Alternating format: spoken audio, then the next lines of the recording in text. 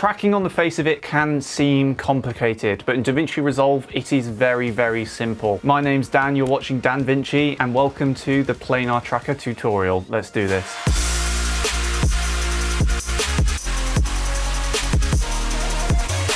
Alright then guys, so I've imported some footage into DaVinci Resolve. It's some B-roll footage from Geekawatt, a channel that I edit for. So what we're going to do is apply some text to this GPU. Now the techniques that I'm going to show you will work with footage that is handheld, but please note that smoother footage will make it far easier to track than, let's say, shaky footage. Just the way it is just the way it is. Okay, so we're going to drag this footage into the timeline, create a timeline, and I'm just going to apply a quick grade. Nothing crazy, but I will explore color grading at some point. So all the more reason really to subscribe. Yes, you better press that button. Okay, now that the footage is ready, what we're going to do is we're going to head into the Fusion tab. Now the Fusion tab can be very scary. Believe me, when I started, it was scary.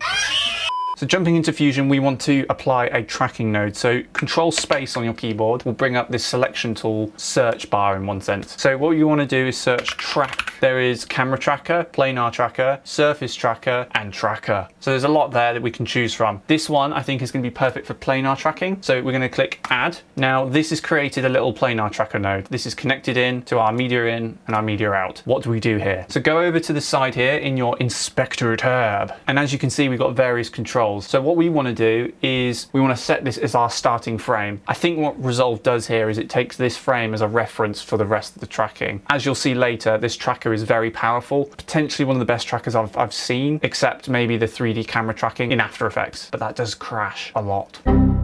So now that we've set the reference frame, we want to go over to our object that we want to track. And let's say, click here, click here, click here, click here, and click here. Now we've created a little box. Now it doesn't have to be a box, but I'm just following the general shape of the GPU and where we're going to put the text. Basically, it's down to you and where you want the object. Where you want the object will dictate the shape that you're creating for the tracking. Let's go over here to our inspector once again, and we're going to click this button. Oh, it's not done anything.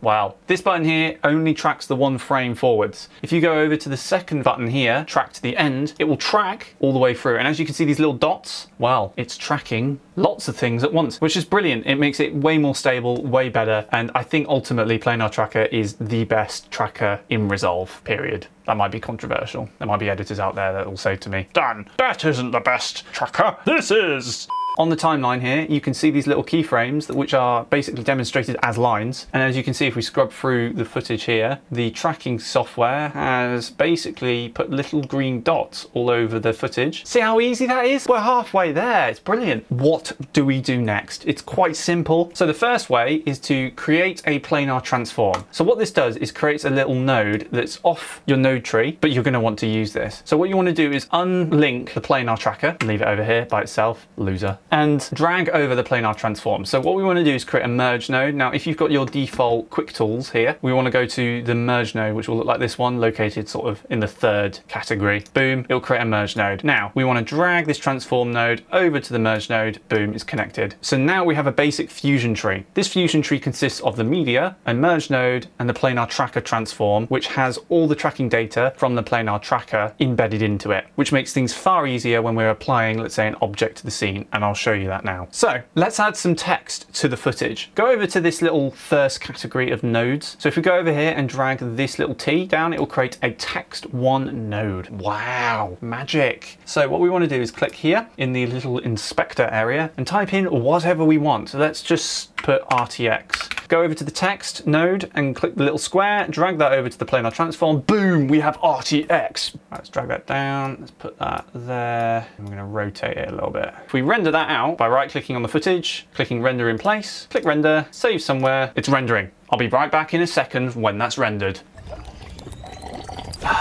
So it's rendered. Let's click play. And as you can see, the text has tracked onto the GPU. Now you might be looking at me and going, Dan, you're mad. That doesn't look very good. I agree with you. I'm not saying it looks good, but there is a better way that we can track in 3D with the planar transform. All right, so we're back in the Fusion node tree. Let's delete this.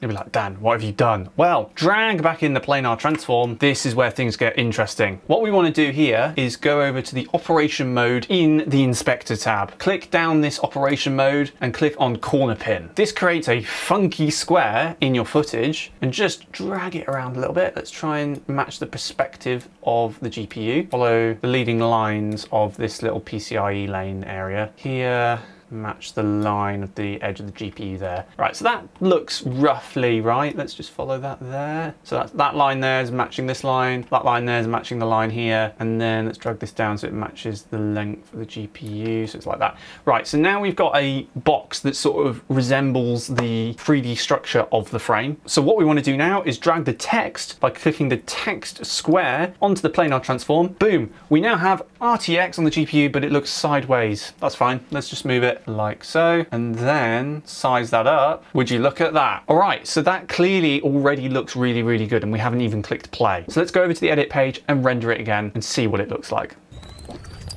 Okay, so now it's rendered. Let's click play. Now that already looks brilliant. So it's clearly worked. As you can see, the tracking has matched the perspective of the GPU in the shot. And I think that's turned out great. All right, guys, so that concludes the tutorial about the Planar Tracker. Now there are loads of trackers in DaVinci Resolve, and I feel like I've barely touched upon any of it. And if you want me to look into other trackers, let me know. I might do in the next video, but I'll see you next time. Goodbye.